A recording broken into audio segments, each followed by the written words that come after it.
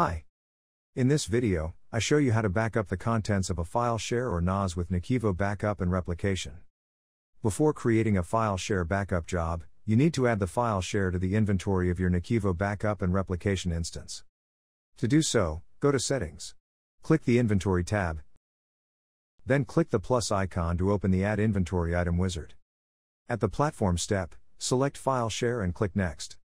At the Options step, create a display name for the file share, and choose the appropriate connection type. The connection type can be either CIFS, also known as SMB, or NFS.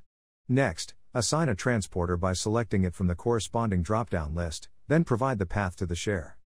If you select the CIFS connection type, you will need to input the username and password to the CIFS folder. Click Finish to save your changes and add this file share to the inventory. Now that the file share has been added, you can begin creating a backup job for it. Switch to the Data Protection dashboard, and click the plus icon in the top right corner of the Jobs pane. Click Backup for File Share to open the Backup wizard. In the Source step, select the share you want to back up. If you need to back up only specific folders, hover over the share in the right pane and click the Edit icon. In the dialog that opens, you can browse the share's contents and specify the folders you want to back up. In this case, I'm marking only 3 folders for this backup job. Click Next to proceed to the Destination step. Select the storage target where you want to send the backup data. You can store backups in local folders, network shares, public cloud platforms, S3 compatible storage targets, and deduplication appliances. Click Next to configure scheduling and retention settings. If you want this job to run only ad hoc, enable the Do Not Schedule, Run on Demand option. Otherwise, disable it and define one or more schedules for the backup job. The Prioritize Schedules option is useful in case there are overlapping schedules. When it's enabled, NAKIVO Backup and Replication processes overlapping schedules based on their priority, with the highest priority given to yearly schedules by default.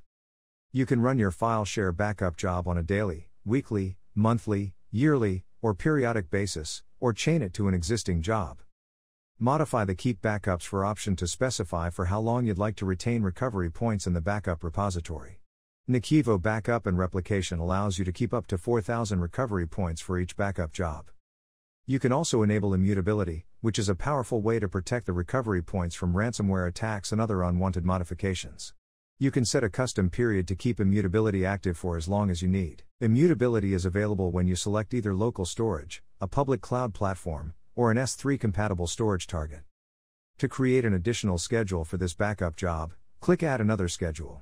You can view and manage all existing schedules by clicking Show Calendar.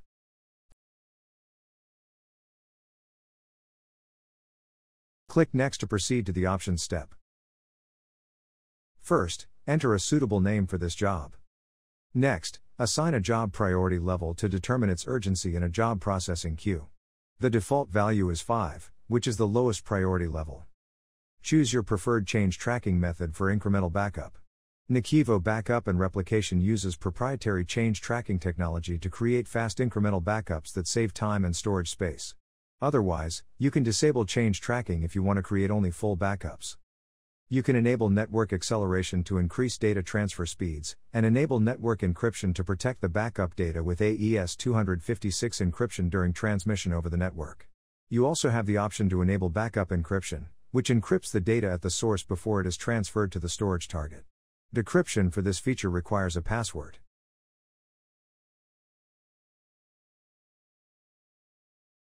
Under Full Backup Settings, specify how often you'd like to create full backups, and select the full backup mode you prefer, either synthetic full or active full. To learn more about full backup modes, visit the NAKIVO Help Center. You can also control what happens if a full backup fails by enabling or disabling the corresponding option. When the option is enabled, NAKIVO Backup and Replication creates a full backup on the next backup job run. If you've configured email settings, you can enable email reporting to receive notifications on job completion status. You can also run pre- and post-job scripts by enabling their corresponding options and providing the desired script path. Under Data Transfer Settings, you can limit the number of concurrent tasks to adjust the load on the transporter. The default and recommended value is 3 concurrent tasks. If you enable bottleneck detection, NAKIVO Backup and Replication collects and records logs during data transfer to detect potential bottlenecks. Click Finish and Run to save your changes and run this backup job. The backup has been created successfully. You can now create a backup copy job and link it to this file share backup job. Adding backup copies creates redundancy, which adds a crucial layer of protection against data loss.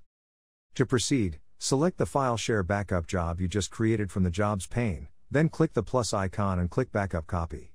And complete all the steps of the wizard. A link to the video on how to create backup copies for file shares will appear in the top right corner. After the backup copy job is completed, you can have multiple copies of your NAS backup data stored on different storage media. You can then make one of the copies in the cloud or on a NAS appliance immutable to keep up with the 3211 backup rule. That concludes our NAKIVO NAS Backup guide. If you found this video helpful, click the like button, and subscribe to our channel to catch new uploads. To learn more, download and install a free trial of NAKIVO Backup and Replication, which gives you access to all the solution's features for 15 days, including NAKIVO NAS Backup.